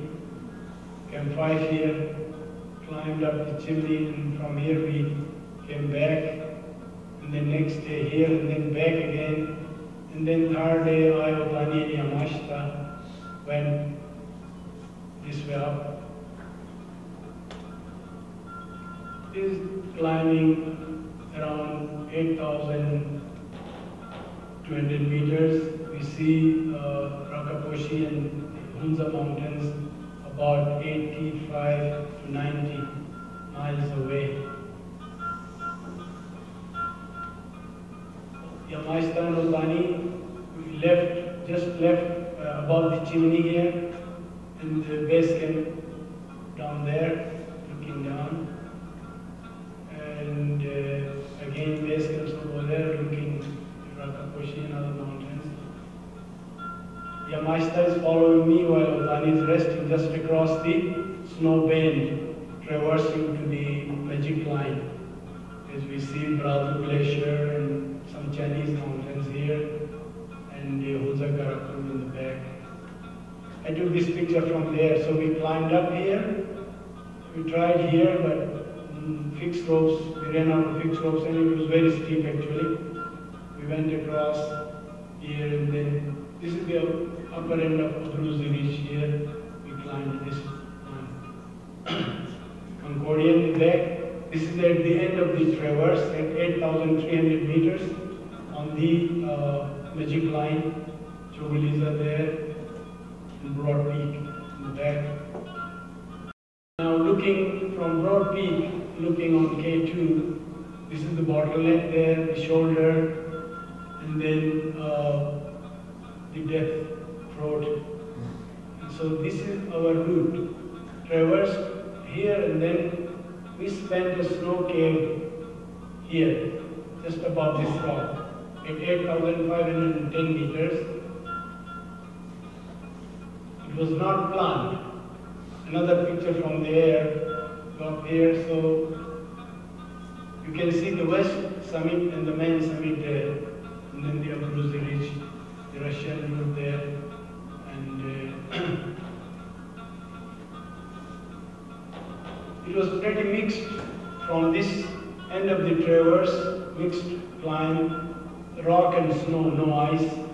As I finished this pitch, I was swimming myself and Otani for almost 1 hour without being able to take one step out of this sugar-like snow field. And then it was getting dark. We had no choice but to dig a snow hole. Of course, it was just, we were all tired. It went very slow, like, you know, our Isaacs would go, rest there, and then drag some snow out. 3 hours. It took us 3 hours to prepare a snow hole for 3 of us to sit like chickens in there. But somehow, Otani was trying to save on the batteries. He did not talk to base camp. He just told them that we are spending a night in a snow cave, and we settled in. And after a while, I felt my toes were going cold, and I thought I'm losing my toes. And I tried to untie. You know, in those days in '81, we had these nylon straps with our crampons, and untying those frozen nylon straps. It took me a while and a lot of effort to do that. While moving around, I hit the wall of the cave, and there was no cave. I broke half of the cave. And of course the Japanese cursed me. But thankfully I didn't understand much Japanese then, so it didn't really matter. But I could see they hated me. And I was carrying a big rucksack, so we put our feet in there, and just somehow I took off my boots and put on the tent shoes, feather boots, and we were just struggling, lost in our own worlds. I think this was the longest night in our lives, but in between, Yamashita was falling asleep, so we had to kick him and keep him awake, because you know the blood circulation goes slower, and when you sleep, then probably you don't wake up forever. So this was what I and Otani were doing, and somehow, I don't know from where, Otani managed to bring a tiny candle, and he was trying to warm up with this candle. I still remember, I think he was in the best spirits. Otani was trying to sing sometimes, and I even saw him handing us a little tiny tube of honey. We consumed our lunch around 12:30 when we got here, and there was nothing. We were idiots, we underestimated the route. We thought we would climb in daytime and come down. That's why we did not carry anything. All our water bottles and everything. We were carrying oxygen bottles, 2 each. Yamashita was using oxygen all the way up till here, but I was not using it. Otani was also not using it. They forced me to carry these 2 bottles. I said, no, I don't want to use oxygen. They said, okay, if you don't carry 2 bottles, then you just go down. In Camp 5, I had an argument, and I had no choice but to carry 16 kilograms. 8 kilograms each, French oxygen bottles, I remember. We dumped them here, and Yamashita also used up till here, and then it is much worse if you are using oxygen for a while and then stop it. Maybe that's why he was not well. And then of course we dumped oxygen bottles and things that we didn't need, and whatever, hurried all the way. Most of these pitches I led, and Otani just few. But Yamashita was not leading any, he was just following us on the road. And from here, the night was never ending. It was going on and on, darker and darker.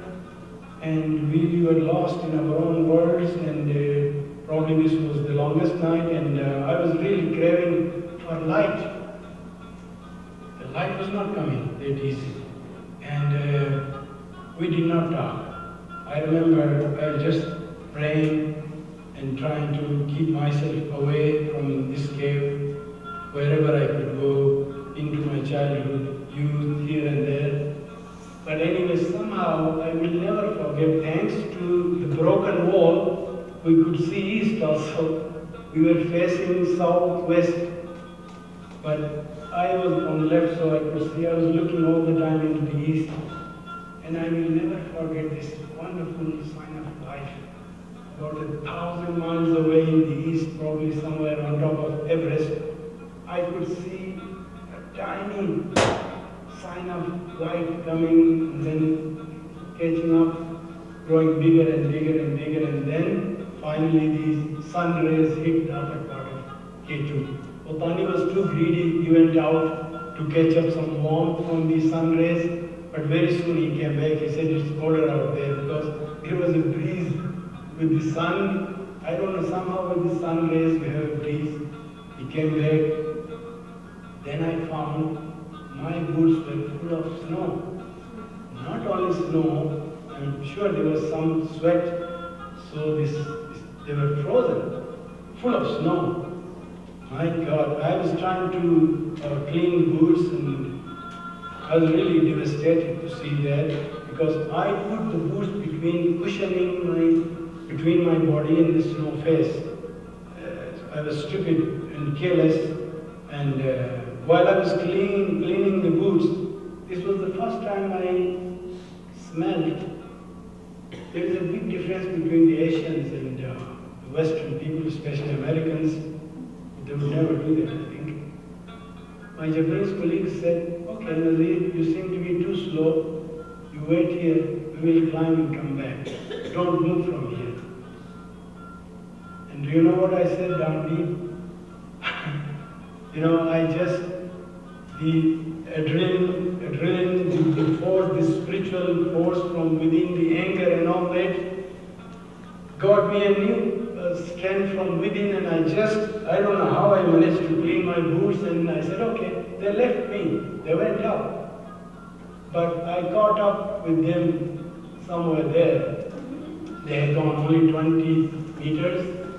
I caught up, and thankfully that snow, the sugar-like snow was harder and with deer steps in the morning, so I easily caught up. They could not believe seeing me there, and then I just took over because Yamashita was breathing very hard and he was very slow. I went over and took over the lead from Otani, and then another final lead, then Otani took over and he got to the West Summit.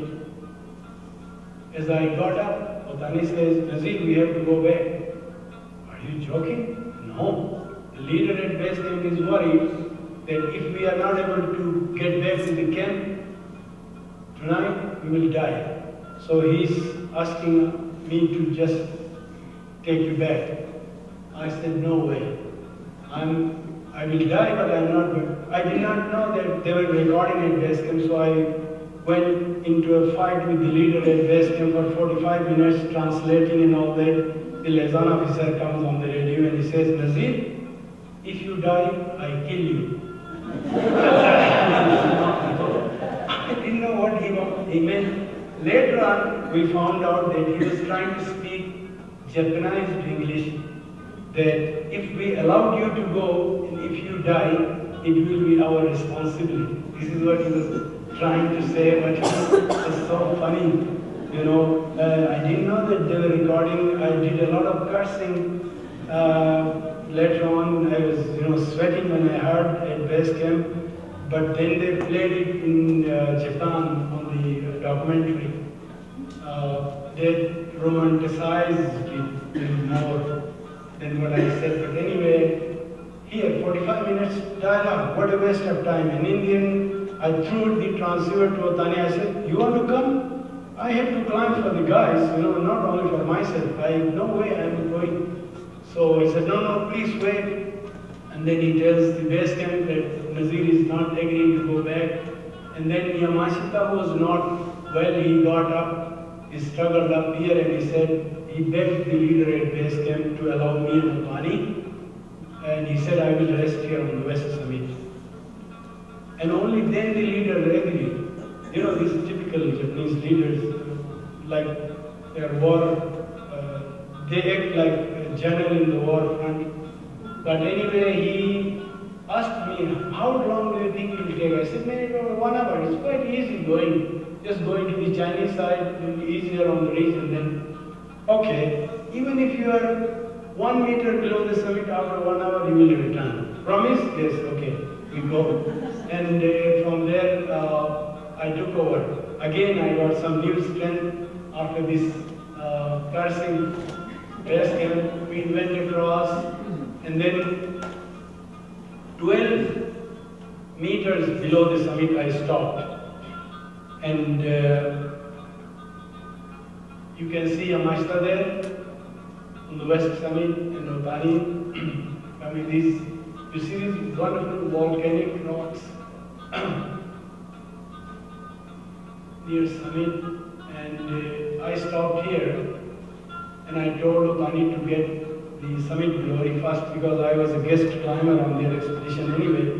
He says, no, Nazir, keep on going. And then he had the guts to say, no, K2 is your mountain, you go first. I said, no, come. And we held hands and we climbed the last 12 steps to the summit hand in hand. And as we went up to the summit, and my Olympus OM1 self-climber took this picture of Tani there. And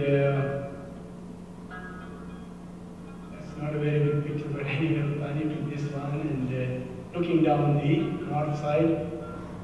As he was very emotional and talking to base camp, most of the time crying, I took some pictures of the Chinese side of K2 glacier there. The weather was not too good on the other side. And because next year my friends from Japan were attempting, they climbed actually in '82, the first time they made the descent of the north side of K2. So I was taking pictures. And then this is the north side of K2. I took this from the plane again. K2 from the north side, the Russian route.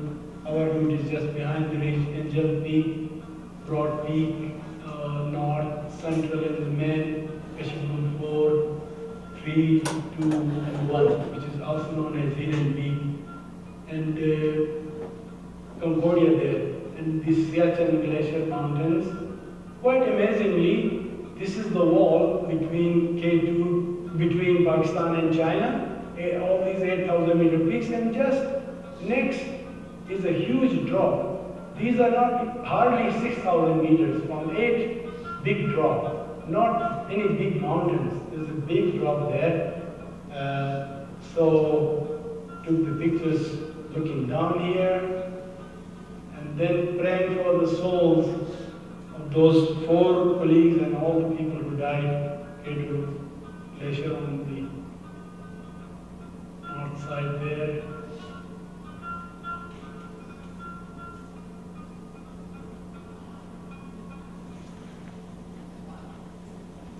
So K2, like John very kindly mentioned, of course, Everest is Everest. I cannot believe when I climbed Everest as the first Pakistani, out of no choice, I was, pushed by these journalists.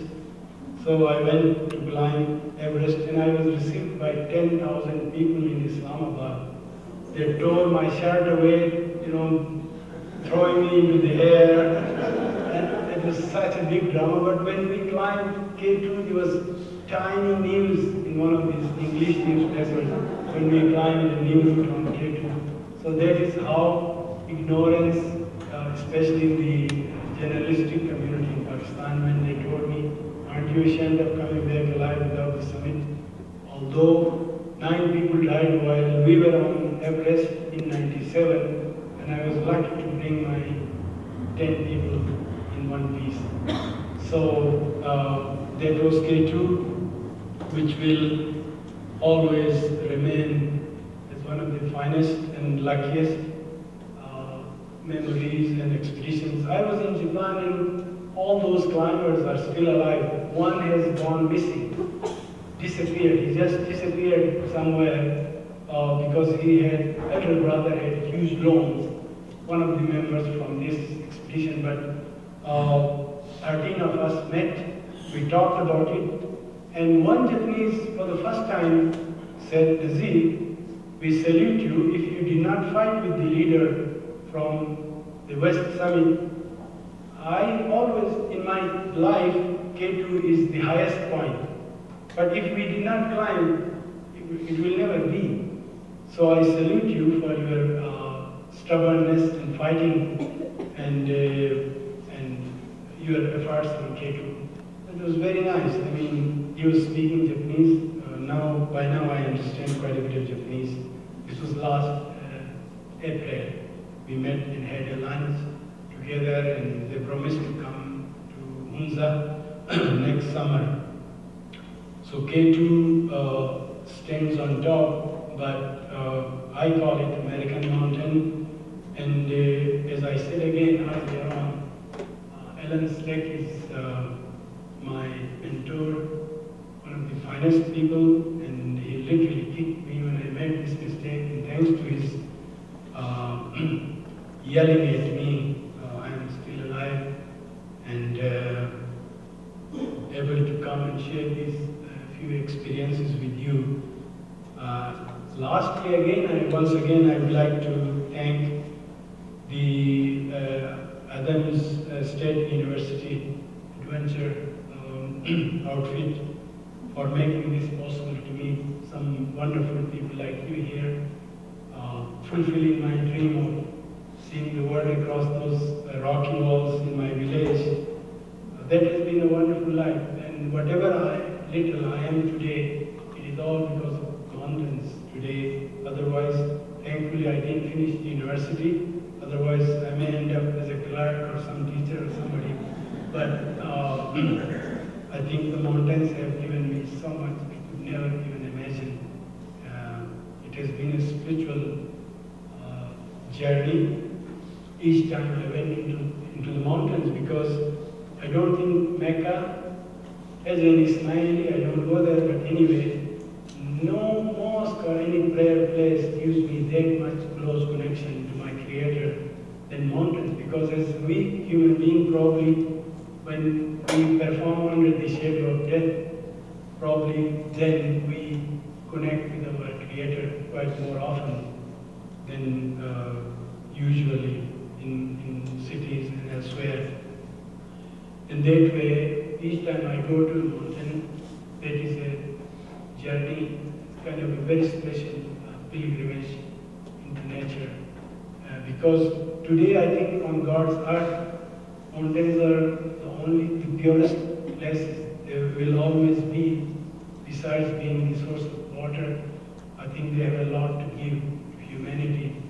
And as a custodian of mountains coming from Hunza, I now value the people, the lives of people who have been living in those harsh areas, like here, some of these areas here. I think the people in the big cities and elsewhere owe a lot to these people who are just living in this nature. You are also blessed people. It's a beautiful, as I said at the beginning, Colorado is my most favorite place, state in America. You have a wonderful country, amazing country. Even a plane gets, tired, gets tired at the end of the long flights from one end to the other. But coming from a small village, coming to this world, and meeting some wonderful people, and most climbers are a bit crazier than normal people. Otherwise, you would never go there, but quite spiritual and very addicted to the extreme beauties of the Creator on this earth. And because of a lot of beating in the hands of the forces of nature, each time we learn our own weaknesses, we humble, I think, much more each time we come back from the mountain. And that's why I think one of the secrets of going back, although I lost about 58 closest friends, including my brother, those who I shared tents amongst, what takes me back is the spiritual link, and I think those strings that these mountains hold on to, they literally capture your soul. And once you interact with mountains that deeply, then it's very hard to go away. But for any person just standing in front of a wonderful mountain, they have a lot to give. in terms of spiritual strength, the belief that one can have in eternity of this God's great creature and this wonderful art.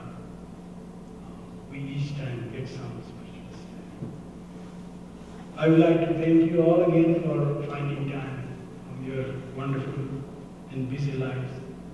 And once again, John, I would like to pay my gratitude for coming from such a long way. It's a great honor for me to meet you first time. I have read your books, and we have so many common friends.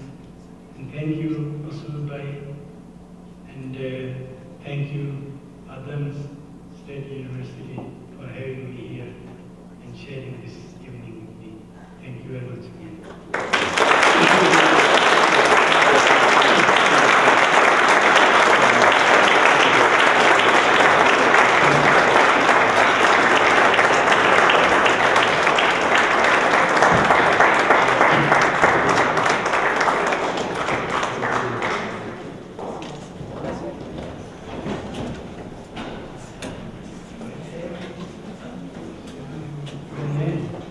Yeah, if we have any questions, feel free. There's some questions for a little while.